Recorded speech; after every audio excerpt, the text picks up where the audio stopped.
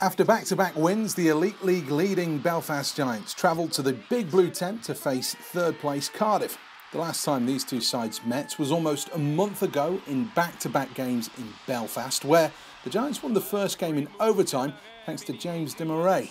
The next night, Cardiff won by the odd goal, Jake Morissette scoring the winner. As for the team news, Belfast hope to have Darryl Lloyd back on Saturday, whilst Cardiff will be without Brent Walton, who's expected to be out for a month with a lower body injury. Both teams' power plays are running at around 25% and they've looked sharp with the man advantage. Belfast scored 2 in the first period on Thursday against Edinburgh, while Cardiff scored twice on the power play last Saturday against Manchester. It's a second trip to Scotland in successive games for the stuttering Sheffield Steelers. They face a well-rested Braehead team who last weekend hammered Coventry 6-0. That win ended a run of 3 successive defeats for Ryan Finnerty's side, and Saturday also sees a first return to Braehead of former fan favourite Zach Fitzgerald. You know, Fitzy's he was a great teammate. He stood up for all of us. When it comes, it'll probably be more weird for him to come, you know, from my experience of going into a building where I've played before.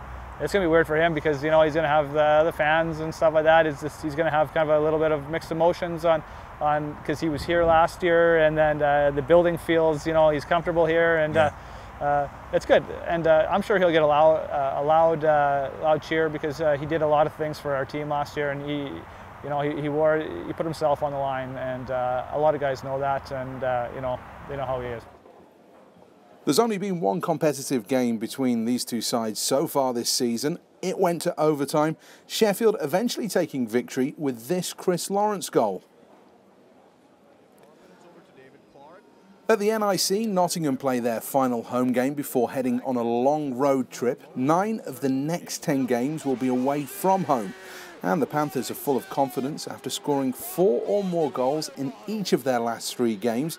Panthers' opponents, Coventry, have struggled massively so far this season, and there's no doubt they'll be looking for more of this against the Panthers.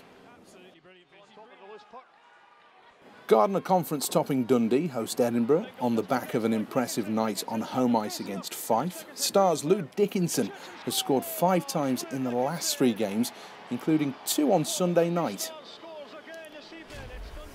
Rounding out the night is another all-Gardner Conference matchup. Fife have been strong on home ice and have won 4 of their last 5, including an impressive victory over Braehead. Manchester, meanwhile, despite back-to-back defeats last weekend, have been better, and head coach Omar Pasha will take great heart from the way his side played against Cardiff and Belfast. Eventually, they lost on Sunday to the Giants on the 18th shot of the penalty shootout.